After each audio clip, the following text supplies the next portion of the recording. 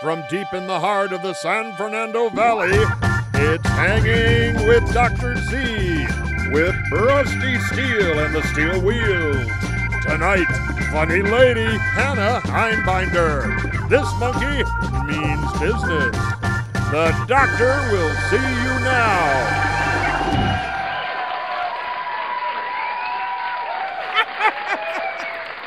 Oh, we kid. Thank you. Thank you very much. Welcome to Hanging with Dr. Z. How are you? I'm Dr. Z, and this is Rusty Steel and the Steel Wheels right over here. How are you, Rusty? Oh, I'm pretty good. Weird. I had a weird morning this morning. I don't know if this has ever happened to you. Woke up, felt great, bounced out of bed, ready to take on the day, headed out in the living room. Jack Webb passed out on the couch, and for half a second, I thought we'd adopted a basset hound that smelled like bourbon. It's so strange. We have a lot of pets at the house, and we have cats. And people talk about cats being so smart. And one thing, you'll hear this a lot. Women will go, "Oh, I don't have children, but my cat is like my child." Really? When was the last time you said something without thinking and then you were afraid it would make your cat grow up to be a stripper? Don't we have a dog? We have a dog named Alfie. God love him. Alfie's not too tight in the cocoa. Alfie has a look in his eyes that you'd only get from a guy in an army jacket sitting alone on a swing set in the rain. So we took him to the vet because he was acting very strange and we thought there was something wrong with him. And the vet said, "You know, you might want to try doggy Prozac." And I felt ridiculous. But we got it. And then I felt even more ridiculous because a week later I had to bring him back. Yeah, he's taken it, but now he can't get an erection. He wants to be a good dog. Anyway, this show is going to give you an erection in the funny bone, and that's not a double entendre. It's a separate bone with nothing to do with your bathing suit area. Our very, very, very funny Hannah Einbinder is with us tonight from HBO's Hacks. We also have Rusty Steel and the Steel Wheels. We'll be right back. You're in with the doctor, and I'm going to see you now.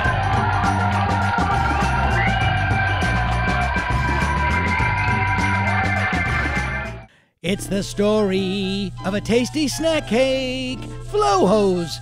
New from the taste labs at Little Fuxley Bakeries, the after-school treat that tastes just like Florence Henderson, America's mom, Carol Brady herself.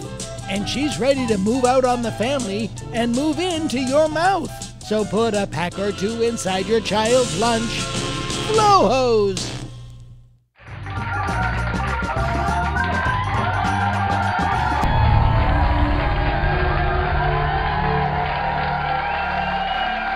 Ladies and gentlemen, you're in for a treat. Today, here, now, we have one of the most mystical apes alive, ready to amaze you with his mystical powers. I give you the great General Carnassus. Oh. Greetings. Greetings to you, sir. Greetings. Greetings to you, sir. May Bruce Lee's ghost spray ectoplasm in your sister's dojo. I hold in my hand the first envelope. The first envelope. The first envelope. First envelope. Prozac. Prozac. Prozac. Prozac. I just said Prozac. What do you call people who support Zach? Prozac. The second envelope. May your grandmother soak her bunions in Andy Dick's firewater.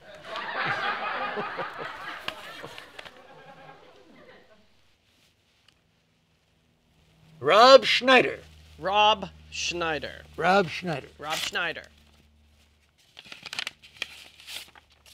What do other comedians never do to Rob Schneider's material? Glass Houses Department. Glass Houses Department. I hold in my hand The final envelope. He holds in his hand the final envelope. The final envelope. The last envelope. Dwayne Johnson. Dwayne Johnson. Dwayne Johnson.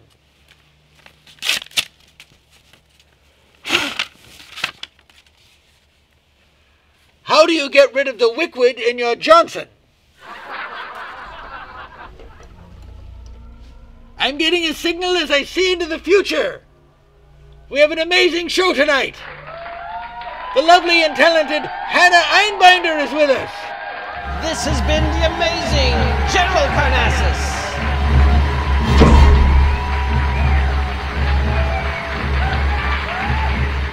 Our next guest marries talent with some other talent. She is one of the stars of HBO's hit new series, Hacks. She is an actress and a comedian and a human woman. Please welcome Hannah Einbinder, ladies and gentlemen. Hey, Doc. How's it going? My dad loves your shit. People don't know this. I drove cross country with your dad several years ago.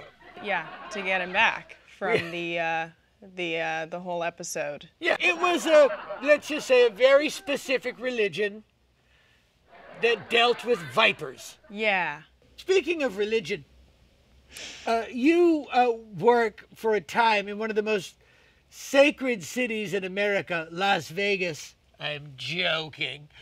You're on the show Hacks, and you work a little bit in, do you spend a lot of time in Vegas? You know, I go for the odd magic show. Sure. It used to be, for me, it was Foxy Boxing. Sure. Oh, really? What is that? You know, it's the timeless combination of women in bikinis, boxing gloves, and a cage. What could go wrong? Sure. I think a lot has gone wrong, right? That's sort of how you get there. When you go to Vegas, who do you want to see? Because there are some hacks in Vegas. Whenever I go to Vegas, I'm astounded at one, there are so many ventriloquists. Two, I don't know any of them.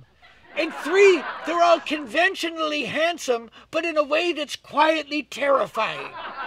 Yes, and those are just the guys performing on the street. I mean, Indeed. the professional level, it gets to a whole other weird niche that, you know, frankly has darkness around it. And no one has ever said, now that I've worked through all of my emotional shit, I can concentrate on becoming a ventriloquist. Have you ever seen Carrot Top? you know, only in my nightmares.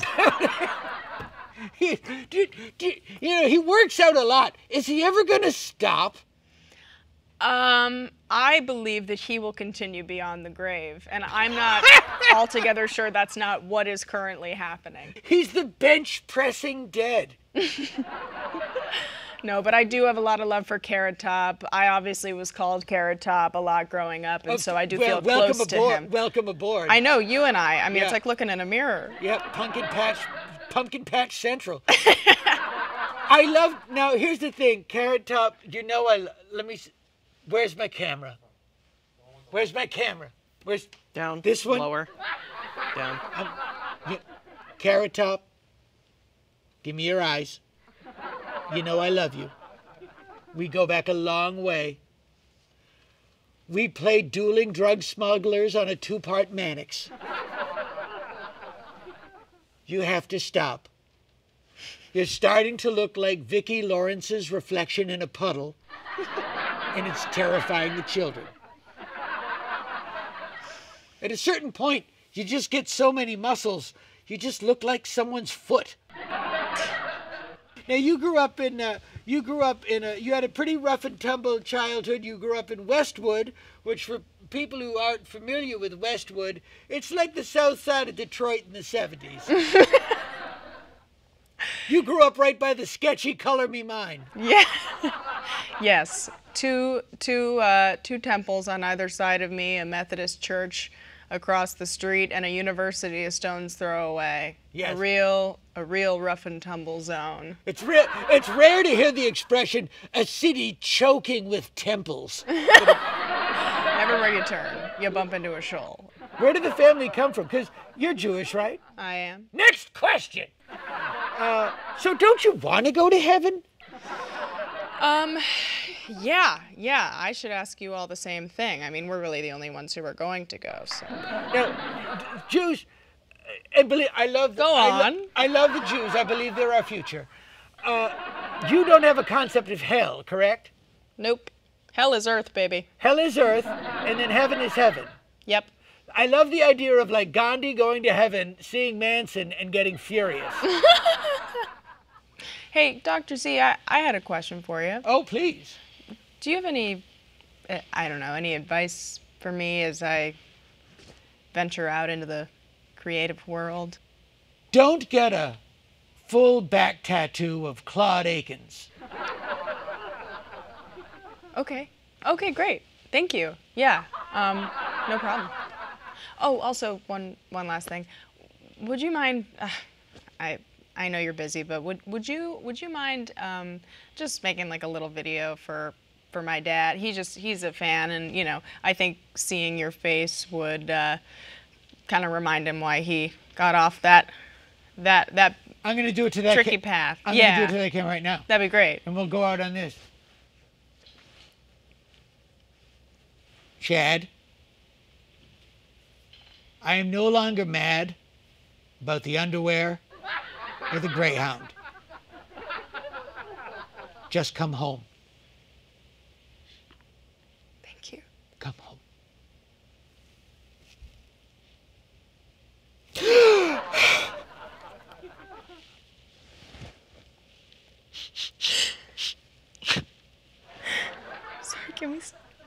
Sorry, can we stop?